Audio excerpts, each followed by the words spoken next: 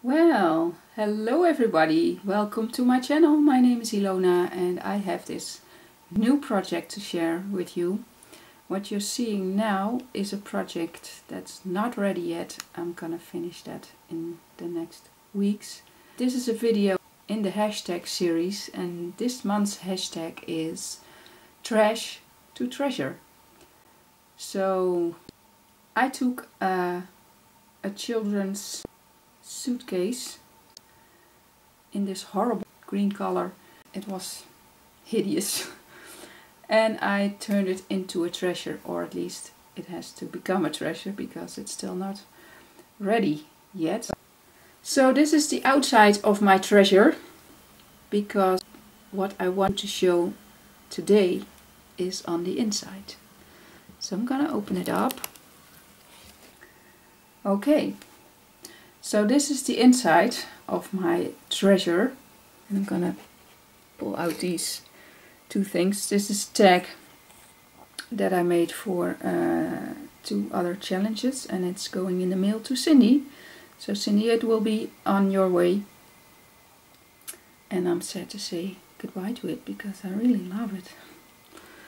But anyways, and there's a postcard in here that I stamped. So now you can see this background is a napkin.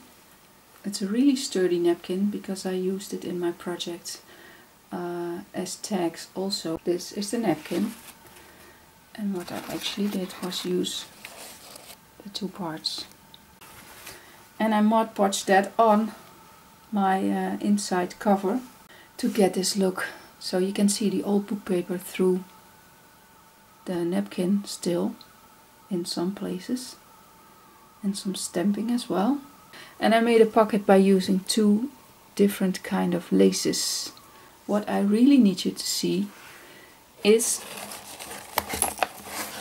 this. This is my vintage junk journal. And it's a big recycling project and I have a making of video about this, so you can watch how I made this. And this front cover is actually not made by me. It came to me from Scrap and Happy XO and I'm not sure if she made it or if it was gifted to her as well. So, and I used it to make it as my book cover.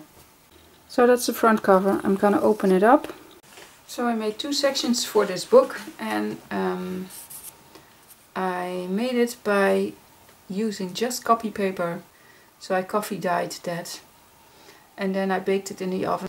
And on this page I used a stamp. I have this little bag, paper bag, that I turned into a pocket by using washi tape. And it has 2 tags in there. That's 1 and that's 2. And this is the napkin that I used.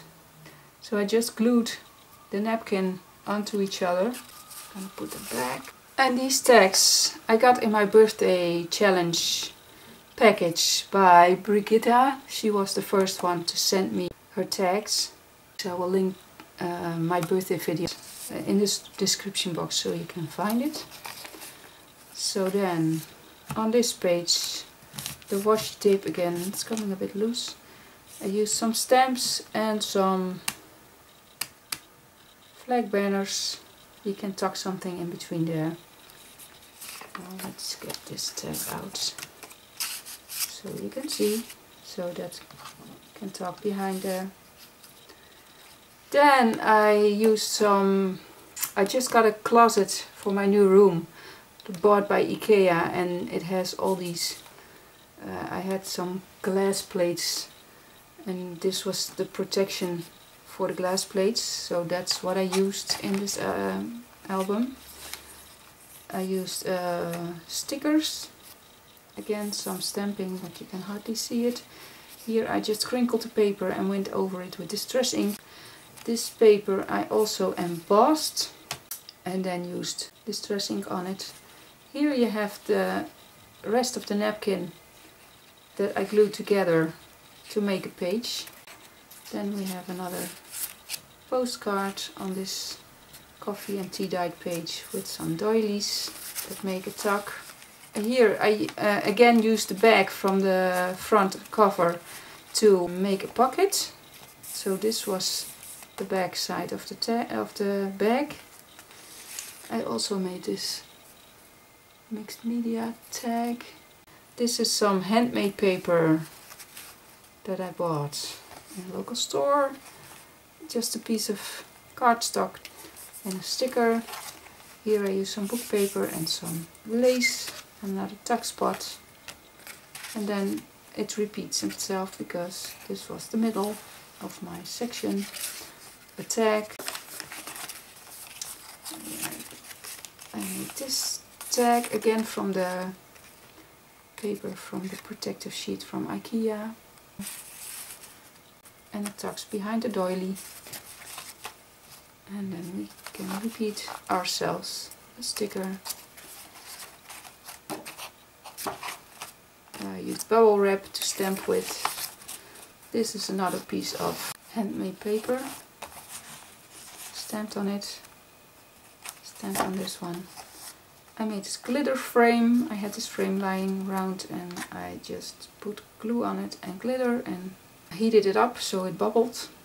Another little paper bag, stamped on it, put some lace on there, put in a tag which is also embossed.